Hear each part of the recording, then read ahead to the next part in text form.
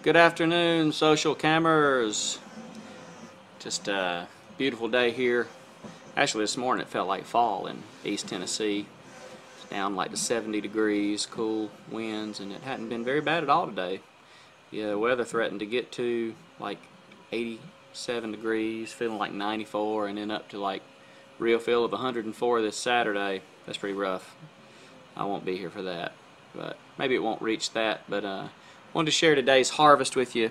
Now this morning I went out there to my garden, and it's pretty amazing. It's like nothing was there for picking last night, and then when I went out there this morning, there's this zucchini that was like, I don't know, had to have been like 8 inches long.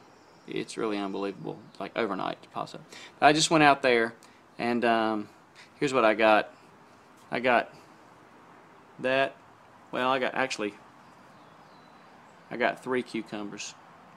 Pretty good. They were hiding up under some leaves. And now, this is not very impressive, but I'm going to try them out. It's my first little harvest of beans. There's a lot more on the vine, but they're not big enough to pick yet. I don't want to be prematurely picking beans. So, I've already picked them and snapped them, and I'm going to throw them in a pot in a minute. And if you heard the door, that was my wife. She was coming out, and then she saw the camera was on, so she ran back in. She hates to be on camera. But I'm going to put these in the pot, and I'm going to make a little bowl of beans. I'm going to see what the beans out of my garden taste like. We had fried green tomatoes for lunch and cheese grits, so I know you're jealous.